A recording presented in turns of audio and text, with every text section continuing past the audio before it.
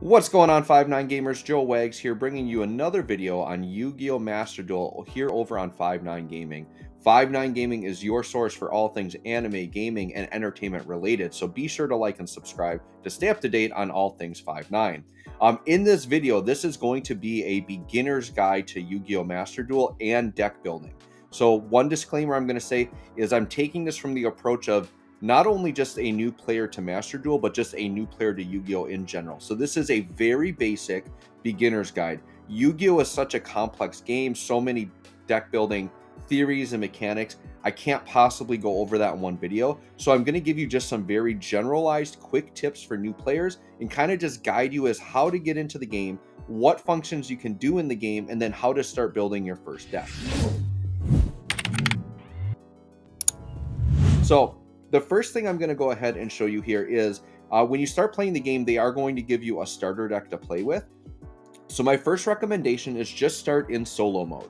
So if you click down here at the bottom, we'll go into solo mode, and I'll just show you an example of what solo mode looks like. So in solo mode, you're only going to see one thing at the top. They'll give you a tutorial.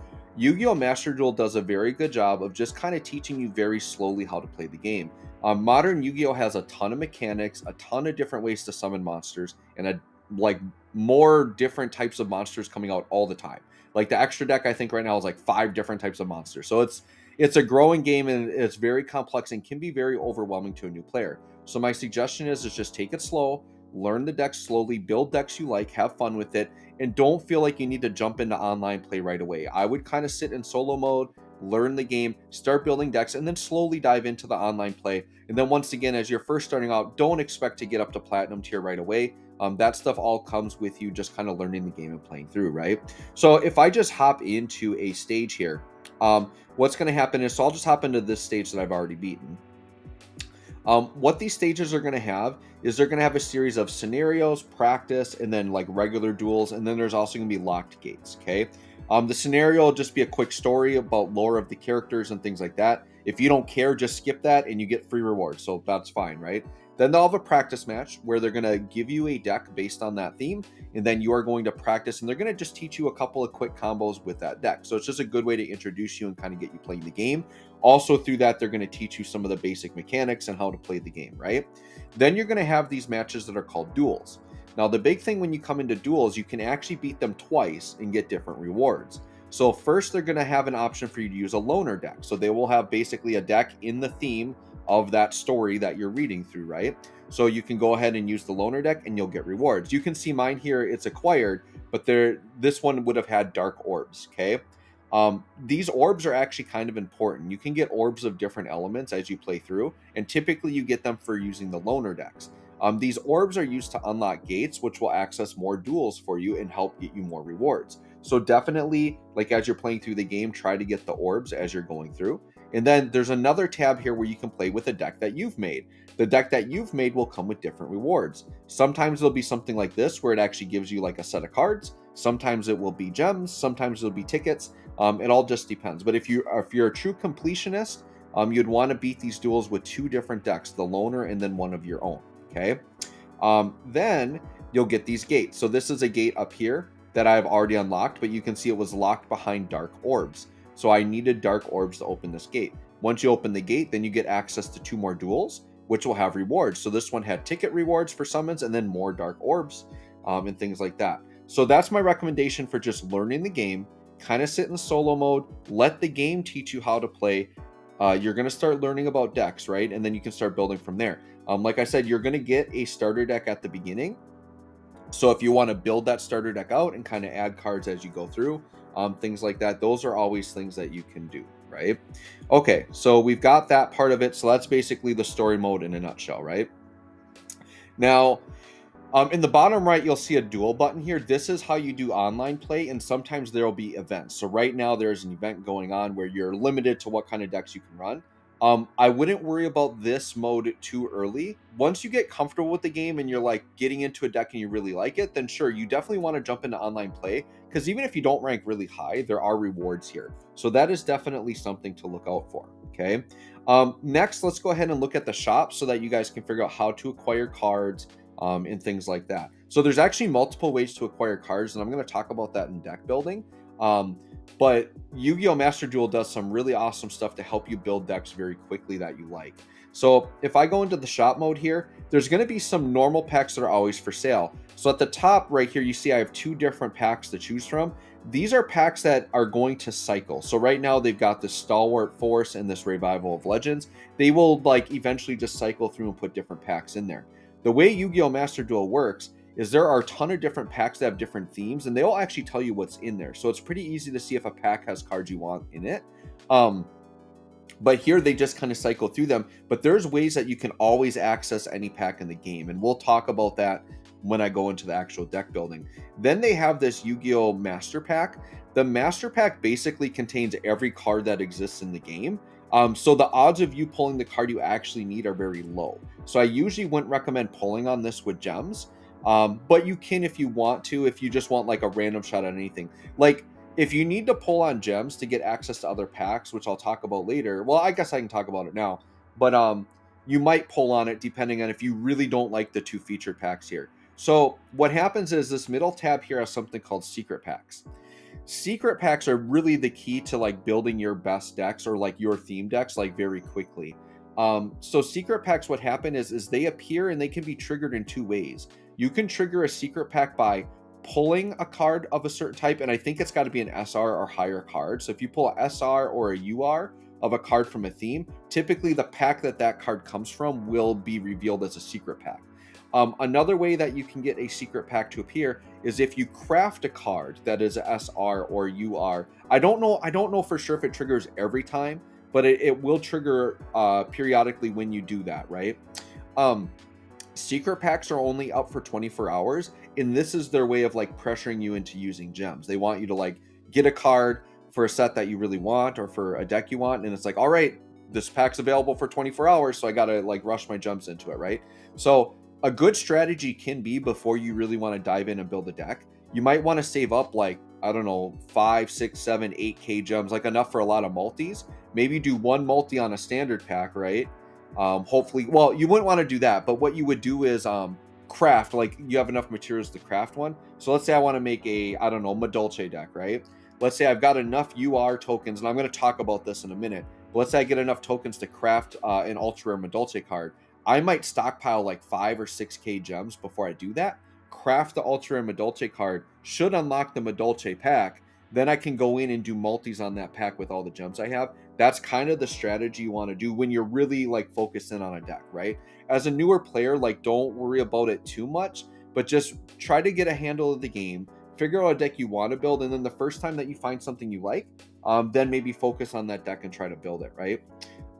Then they have bonus packs. This pack is what's always available with tickets. So tickets you can earn in a lot of ways throughout the game, through missions, through doing the story mode, as rewards for doing the online duels, like all different types of ways, right? So the legacy packs, you can get a lot of different cards on them. The only thing is you can't turn these cards into materials to craft, which we'll talk about that. So some cards you can turn into crafting materials, some you can't. These are considered like free pulls, so they don't want you to be able to craft with these cards, right? So that's kind of like how you pull on packs. There are also like structure decks you can buy, accessories, things like that. The one thing to note is if you buy a structure deck, make sure that that's actually got a bunch of cards you actually want to use in it. Anything that comes out of a structure deck is not, you can't turn it into crafting materials. And like I said, I'll talk about crafting materials in a minute. But yeah, you can't just buy one of these and expect to like sell everything and make crafting materials. So keep that in mind. Accessories, as a newer player, I really wouldn't use your gems on these. These are more just like visual and aesthetic things. They're not really going to help your decks or anything like that. And then they'll have like some special things you can buy. Now mine aren't locked because I've already purchased a bunch of stuff, but they'll have some. Oh yeah, we can see them right here. So you can see these bundles here that I purchased. These are actually pretty high value. So as a new player, like especially picking up the Ash Blossom one on the right, Ash Blossom is a staple that is used in a lot of decks. That's actually a really good one to pick up, and you're going to get a bunch of master packs. So I bought all these out. So like getting these are actually like really good for a newer player. So if you have the gems to do it and you want to do it, those are actually really good pickup. Okay, so lastly, let's go into deck building. I'm going to give my general guide as to how to build decks in Yu-Gi-Oh! And how to actually do it specifically within Master Duel, right? So I'm going to go to this deck page here, and you can see that I have a bunch of decks already made, right? So let's say you want to make a new deck. You're going to click this plus here in the upper left, and you have the option to create a new deck, copy from a public deck, or copy from a structure deck. So if there's like a structure deck in the game that you really like and you just want to copy it and then build from it, you could do that. A really good strategy for a newer player, if you are really not sure like how to build a deck and things like that, but you know you like a theme, right? You could go into copy from public deck. So I'll just demo that first really quick. So if you go copy from public deck, you can literally just search any card name in the game, right? So for example, let's say I heard Madolches are really fun. I want to make a Madolche deck. I don't really know how to build it. You could go in the search bar here and just type in Madolche. Okay. So if I spell it correctly, right? Madolche. Okay, so we'll do that. Okay, and then what's going to happen is a bunch of Madolche decks are going to pop up. Now, a disclaimer is there's no guarantee these are good or not, right? This is just a sampling of about what a bunch of people have made online, right? So you could click on one, and depending on how well you know the deck, you're going to see whether it's good or not. So me here as a Madolche player kind of spitballing and looking at this, I would say this is a fairly decent build. Like this seems like it's an okay build for Madolche. It has all the core stuff you need in it, right? So what you could do is you could just copy the deck, and then you would have that in there to work with, and then you could kind of edit it from there. Another strategy you can do is you could go on YouTube and look up deck builds for things. So for example, you could check out 5-9 Gaming. We have a bunch of deck builds on our channel. I, in particular, did do one for Madolche. So if you want to see my Madolche deck build and actually get my explanation as to the combos and how the cards work, go ahead and check out that video or any of the other videos, right? But those videos that we do on 5-9, they're really good because not only is it like, here's the deck list, but it actually explains how to do the combos and how to play the deck. So that's a great starting point for you as a newer player. If you just want to know, like, how do I run a deck? What are some of the techs, some of the strategies, things like that, right? Okay, so that's one option, right? Now, let's say you're someone that like, you really want to just kind of learn and figure it out for yourself. You don't want anybody telling you like what to put in your deck. You really like studying the cards and looking at it, right? I feel like this is a great way, especially as a newer player, to learn the game. It's just to kind of figure it out yourself. So then what you could do is you could hit the plus up here and you could just say, I want to make a new deck, right? So here's a really cool thing that you can do. Let's say you want to make a Madolche deck once again, right? So in the search bar, so this here on the side, it will literally have every card in the game that you can look at, even if you don't own it. So you can see the cards that are lit up, I own, but if they're not lit up, they exist in the game, I just don't own them yet, right? So let's say I just type in Madolche here. Okay, so you could do something like that. Boy, the double O's coming in clutch here, right? Okay, Madolche. Okay, so let's go ahead and search for Madolche. So now a bunch of Madolche cards come up, right? Now, let's say you want to know like what type of cards to use in a Madolche deck, right? So let's say I just pick one of these Madolche cards. There's a button here I can click called Related Cards. So if I click that, it'll just show me all the cards related to Madolche, even if they maybe don't necessarily have Madolche in their name. Now, in this instance, they do because all the Madolche stuff pretty much does have it, but it's just showing me cards related to that. As I go through, I could, oh, here, I got to actually take that out there. So yeah, we could go there and it's showing me things related to it, right? So there I had my card on there. So let's do this. Let's say I'm going to type in Madolche again. So let's just do this, Madolche. Okay, so we're going to look that up. I'm going to click done. So let's say I start putting cards in my deck. To put cards in your deck, you can just click on them and you can do +1. And you can have up to 3 of the same card in a deck, right? So you can decide how many you want to do and kind of do that. So sure, let's throw a couple copies of those in my deck. So now over here, what I can do is I can close out my Madolche search. And then if I go over here and then I click related cards, it'll show cards related to Madolche and Jelly once again. So you could click on various Madolche cards over here, see what's related to it in case something else might show up that might be useful for the deck, right? That's just an option. Now, going back to putting Madolche in here again. Sorry, I got to keep typing this in. There we go. As you're looking through here, you can start building your deck, and it's going to track how many cards you're using in your deck. So right now it's got 2, right? So let's say there's a card that I don't have 3 of, but I want 3 of in the deck. So let's say I want this Pudding Cess, and let's say I want 3 in the deck. Now, you normally wouldn't want that, but you'll see it'll still build the deck for you. It's just the cards will be grayed out, and you can still save the deck. So a lot of times what I'll do is I'll build the deck how I actually want it to look, even if I don't have the cards, and I'll save it. And then what I'll do is, let's say I want to play with the deck just using cards I have and I want to kind of test it out. I'll just make a copy of that deck and then I'll just like in that copy, I'll just change cards around, like take out the ones I don't have, put in ones I do have, and do kind of just like a pared down version of that deck that I can actually run. And then eventually I build up and I kind of get my deck going that I want, right? So what you can do in Master Duel that's really fun, that makes deck building easy, is you can craft cards. So I talked about this earlier when we were talking about the shop. So let's say I want more copies of this pudding cess. So I can click on it, and it has two options. It has dismantle and it has generate. So generate means I could spend SR tokens to actually just craft the card. I don't have to pull it from a pack or anything like that. So if you look at the top of my screen right now, there are 4 types of crafting materials. So we have N tokens, R tokens, SR tokens, and UR tokens. So cards in Master Duel have a rarity. So typically better cards are higher rarity and harder to get. Not always the case though. There are some very good cards like staples in some decks that are Ns and Rs. So Ns and Rs aren't necessarily bad. They're actually going to be easy for you to obtain, right? So if I wanted to craft something, so let me go ahead and pick something else here. So here, I'll just put some of these Ns in my deck. So let's just put those in my deck, right? So let's say I wanted more copies of my Dolce Wallets. I already have them maxed up, but let's say I wanted more. I could click this generate button. So I'll do that, and I'll click generate. So it subtracted 30 of my N tokens, and then it crafted the card.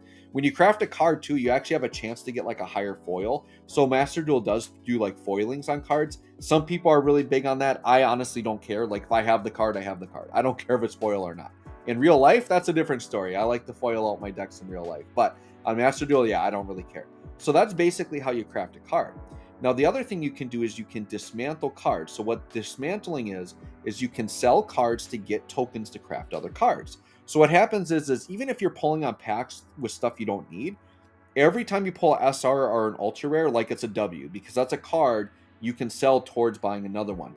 Basically, the ratio is you sell off 3 cards of that rarity to get 1 craftable card of that same rarity. So if I wanted to craft a UR right now, I would have to sell 3 URs off. So the way that you dismantle is in the upper right. I click on this box in the upper right. One option is to dismantle all extra cards. What that is going to do is in Yu-Gi-Oh, you're only allowed to use 3 of the same card in a deck. So any card that you own more than 3 copies of, it'll just auto sell it. So I'll go ahead and do that. So here it's showing me I'm going to get 580 R tokens and 320 N tokens. So I'll dismantle. And then those cards will leave my inventory. When you dismantle a card, you do lose it forever. So only dismantle cards that you for sure know you're never going to use in a deck, right? Okay, so then let's say I want to dismantle SRs and URs because I want to like start to make some of these cards, right? So I'm going to go to dismantle selected cards, and it's going to show my whole box. Now what I like to do is I like to sort by rarity. So when you sort, you can pick the sorting type and how you want to assemble it. So I'm sorting mine with the high rarity at the top, so I can just very quickly see like what my extra URs and SRs are that I can sell. I don't know that I have any extra URs right now. All these URs are for decks that I'm using, so I'm not actually going to sell any, but maybe I'll have an SR that I can sell. Let me take a quick look here and see if there's an SR that I don't mind selling off. We'll go here. I do pretty much keep up on my stuff. Actually, I think I see one that I could sell. Oh yeah, this I don't. Yeah, this Raid Raptor Phantom Claw. I don't really have a deck I'm using this, right? So what I can do is I can do +1, and it's going to go to the side here on the left. So this is my dismantle pile. So what you do is you can just add a bunch of cards. So like let's say over here some of these R's, like all right, dismantle that one, and I want to dismantle this one, right? You can just dismantle them, and then they go over there. You press the dismantle button, and you're going to get the tokens back. So I'm going to get 15 SR tokens, and I'm going to get 25 R tokens. Okay, so I'm going to just dismantle, and then those tokens come through. Okay, so actually I got 15 SR tokens, so maybe I do get more than 10. It's the URs I know you need 3. So URs maybe you only get 10, unless maybe they're doing an event right now. But I thought it was 3 for 1. But SRs maybe you get 2 for 1s on those possibly. But there could be an event right now where I'm getting more when I trade in. I'm not sure.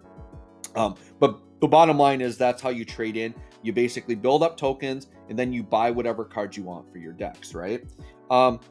The other thing, like I said, that can happen is when you craft URs, typically every time I craft a UR, typically it seems like I get a secret pack, right? Sometimes when you craft an SR, you'll get one. So I don't know. Let me see if there's an SR I actually want to craft. All right. Well, I don't want to stay here forever, but for the sake of the video, I'll try to craft. I'll just craft another pudding cess.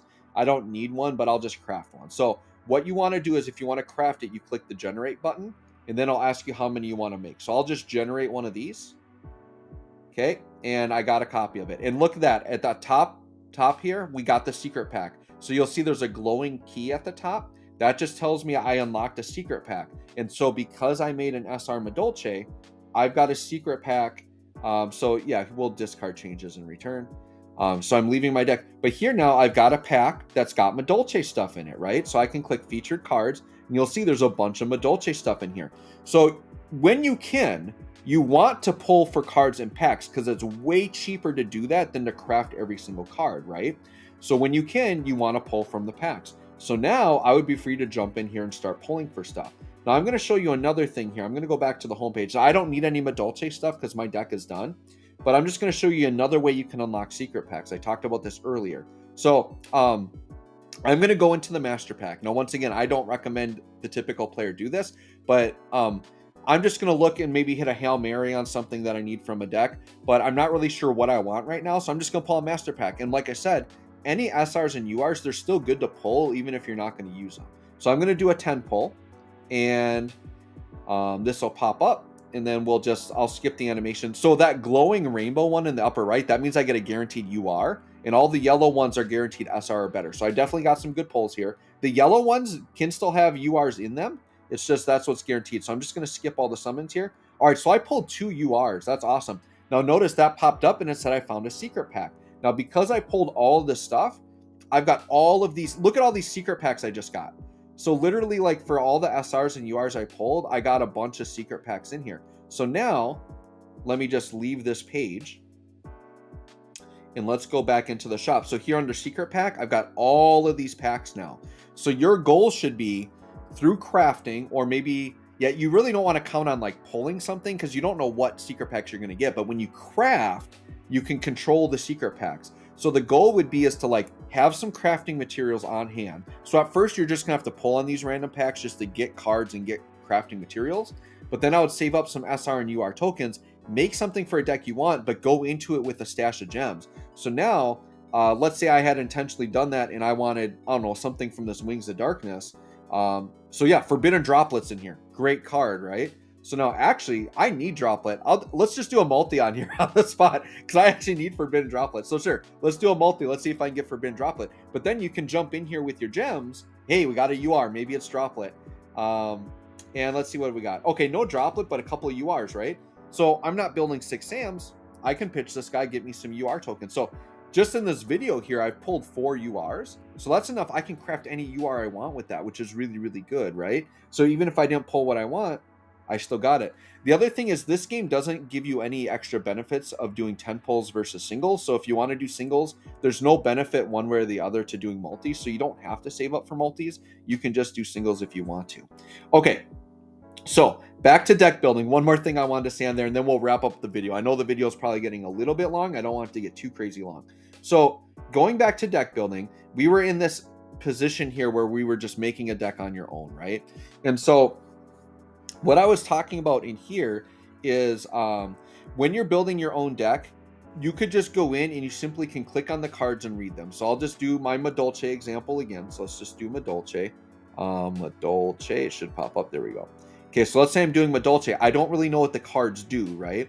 So you can click on the card, you can read them. So if you're someone that really likes figuring things out, just read the cards, kind of in your head, figure out what is good, what's not good, and start adding them into the deck, right? So I could take this. Let's just add some of these into the deck, whatever, and kind of keep going from there. Now, in terms of how to build a proper deck, okay, you can't use the same formula for every deck because decks operate very differently. But I'm going to give you just some basic ratios. So if you're a new player, the basic ratio I would give you is I would say go with about 18 to 20 monsters, but I would say about 18. To me, kind of the magic number is I usually try to be around 16 to 18 monsters and then like 22 to 24 spell and traps. But it depends on the deck. There are some decks that might run 30 monsters and only 10 spell or traps. It depends on how they operate, right? So just as a new player that wants some ratios, I mean, you could go 20-20, like 20 monsters and then 20 spell or traps. that's one way you could do it. The extra deck has to be 15, so that's where your Synchro, Xyz, Fusions, those are all going to go. I'm not going to explain how all that works in this video. Like I said, Yu-Gi-Oh is very complex. So just let the tutorials guide you. They're going to teach you how to do those summons, but you figure out what to put in there, right? So if I were just building a deck on the cuff, the other thing to avoid is don't put too many high-level monsters that can't be special summoned. Monsters that require tributes don't really do very well in today's game unless the deck is tribute focused. So if you're going to have decks that you have to like straight up tribute, kind of be wary of how many of those you're putting in, right? So typically you're doing a lot of 4-star and lower monsters, but once again, different decks have different things. There's some decks that are all like super high level, but they operate in ways that they work for the deck and you don't brick, right? So just as a general rule, I'd say go about 18 monsters, 22 spell and traps. You're going to have your side deck of 15, your extra deck of 15, things like that. Put in a lot of level 4 or lower. So if you're a newer player, once again, new to the game, do a lot of level 4 and lower, maybe a couple of high level monsters, unless you read them and they seem really easy to get out, right? So I might put in 3 of those. Let's put in 3 of those. This would be like after reading the cards, right? This one's a higher level, so let's just put 1 of those in because it's not an easy card to get out. Let's do like 3 of these, right? So just do that, build out your deck, and then you can see spell cards and trap cards. We've got that as well. The other thing I should mention is you can filter. So if you specifically just want to look at spells or traps, you can search for that. So I only want to see traps, and here's Madolche traps because I typed in Madolche, right? Maybe I only want to see Madolche spells, so here's all my Madolche spells. Keep in mind there's a lot of spells that aren't Madolche that you would want to run in there, but as a starting point, I would just pick a theme, kind of use cards from that theme, and then as you learn other cards, start building those into the deck. So anyways, guys, I hope this helps. It's just a basic beginner's guide to Master Duel. Let me know if you have any questions in the comments. I'd be happy to help you. Thanks for watching, and we'll catch you all on the next one.